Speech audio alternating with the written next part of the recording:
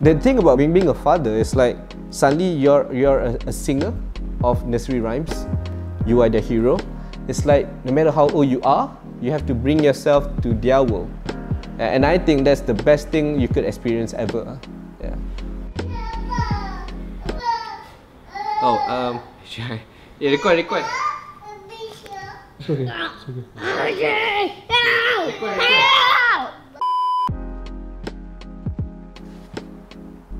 Alright, my name is Zamri. I'm a father of two, a boy and a girl, and I'm staying in Sri Damansara. Let's see. Yen? We're coming in? Yeah. Yeah. Hi, Papa and your friend. Hi. Hi, adik.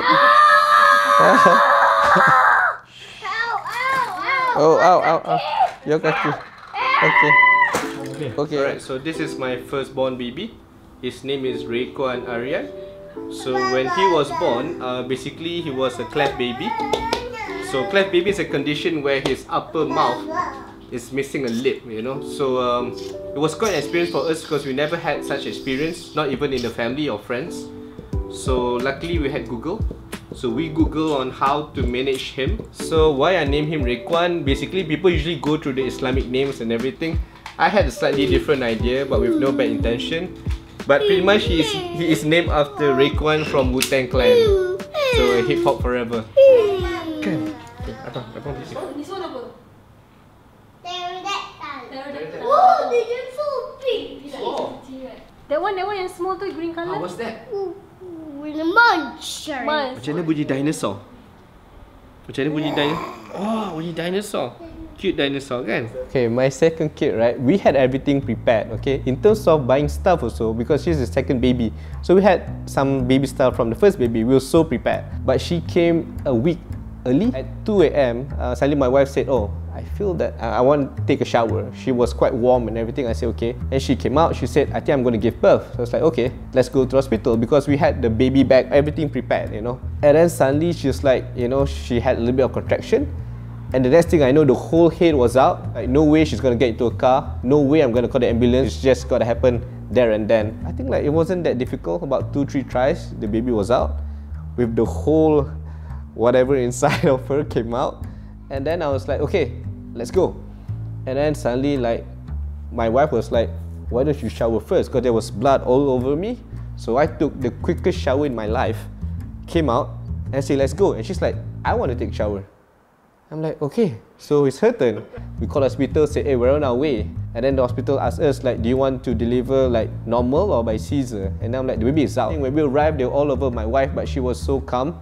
It's like, I know what I'm doing. She's like, I got this, you know, that kind of thing. And anything could have happened, you know, like caught around the throat or even like, you know, like bleed and everything. Just don't do it at home. Just don't, because anything could happen. But for us, alhamdulillah, everything went well. Yeah. Ian. Hi. Congrats. Okay, so this is my baby girl, the youngest one in the family. The smallest one in the family. Her name is Reka Ariana binti Zamri. She's my little princess. So I always tell Abang that's like, Abang, you have to take care of everyone, and everyone have to take care of her. So that's how the love goes around the house. Yep. Adik, okay? Okay. Siapa sayang papa angkat tangan? Oh, saya. There you go. Sayang papa. Okay, daddy's girl. Okay. How would you describe fatherhood? In one word, responsibility. Yeah. And I think everything should evolve around the heart. How you take care of, especially the women in your life, your mom, your wife, and your daughter. These three.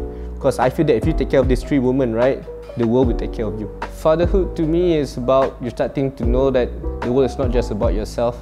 And then when you have kids, you just have to, you don't divide it like 25%, 25%, 25%. It's more of, you just need to give 100, 100, 100, 100. You need to find more love to give and to care for the kids and the family. The thing about being a father is like, suddenly you're a singer of nursery rhymes. You are the hero. And this funny thing that people say, you know, like if a kid says ring ring, no matter who you are, you have to pick up that fake phone and say hello. No matter how old you are, you have to bring yourself to their world. And I think that's the best thing you could experience ever.